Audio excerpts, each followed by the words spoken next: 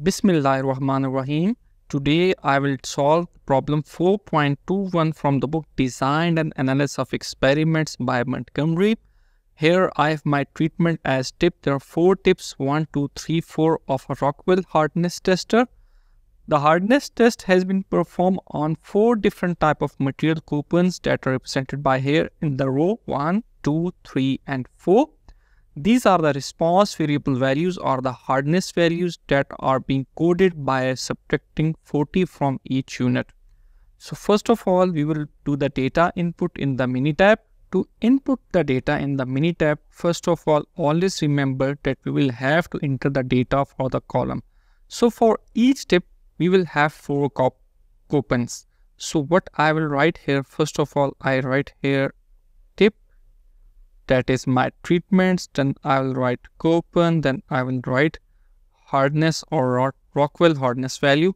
I have for each tip I have 4 values, so I will write here 1, 1, 1 and 2 for the 4 time. Then I want to see that how many. Okay, I have 4 different tips, so here I will write here 3 for the 4 times and then 4 for the 4 times. Then you can see that for each tip we have 4 different coupons. So write 1, 2, 3, 4, then copy and paste it here for the 3 time. Control V, here Control V and then Control V. Then you will have to write the hardness. Please take the values in the form of the row. So 9.3, 4, 6 and 10. So here we go 9.3, 9.4, 9.6 and 10. So 9.4, 3, 8 and 9. 9.4, 9.3, 9.9. Sorry if I'm not wrong. Let me check. Okay, it's 9.8 and 9.9. 9.8 and 9.9. Next 4 values are 2, 4, 5, 7. So here we go 2, 4, 5 and 7. Then we go 7, 6, 10, 9.7, 9.6, 10 and 10.2. Let me confirm. Yes. So the data input has been done. Now we'll do the analysis. For the analysis, go to stat, then go to ANOVA, GLM, fit general linear model. Here select your response variable as hardness. Your factors are tip and then coupon. Then click on graphs. In the graph, select 4-in-1. Click OK. Then go to results. In the result, please always select the expanded table. However, by default, the simple table has been selected. So please do care of this because expanded table will give you the percentage contribution of each factor on the response variable.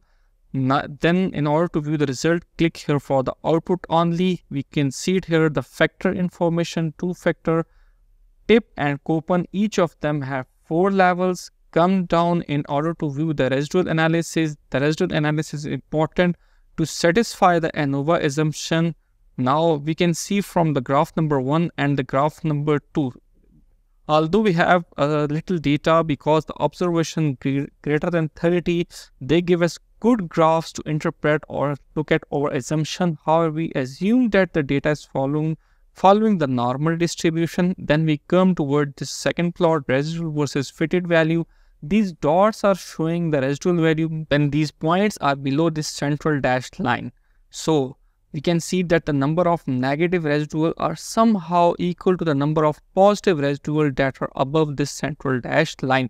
So it means that the homogeneity of variance or the variance equality has been satisfied.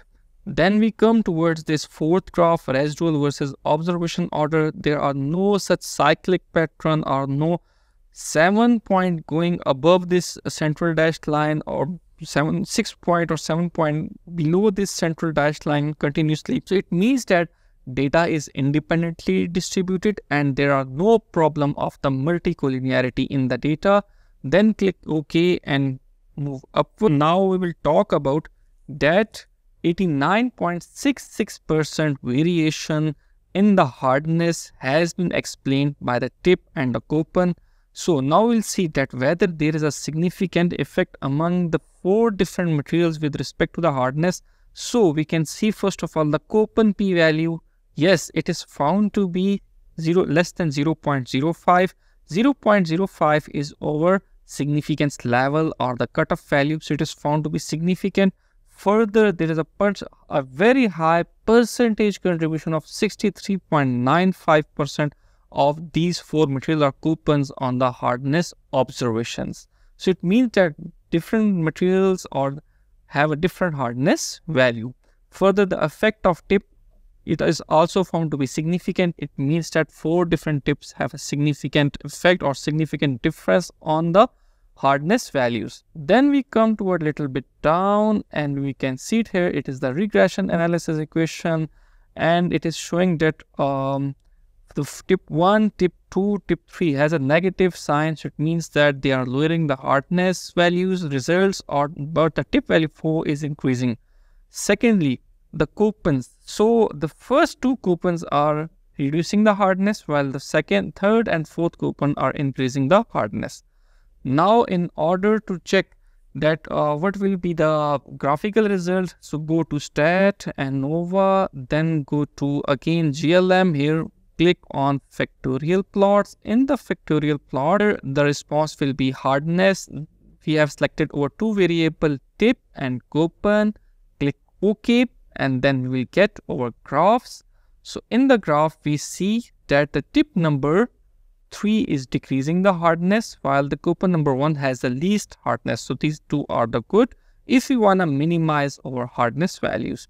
Then we come towards the response surface optimizer or optimization.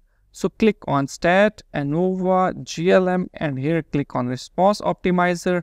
If we want to minimize the hardness, because in some of the cases hardness is to be minimized, and in other ones the hardness is to be maximized. So click on minimize, then click OK.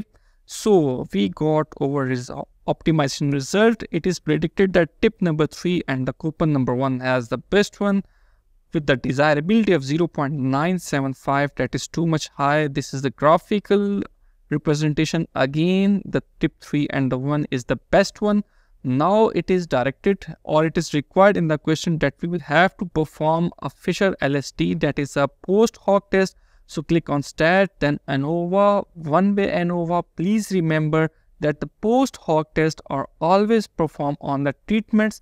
So in this question, our treatment is tip and our response is hardness.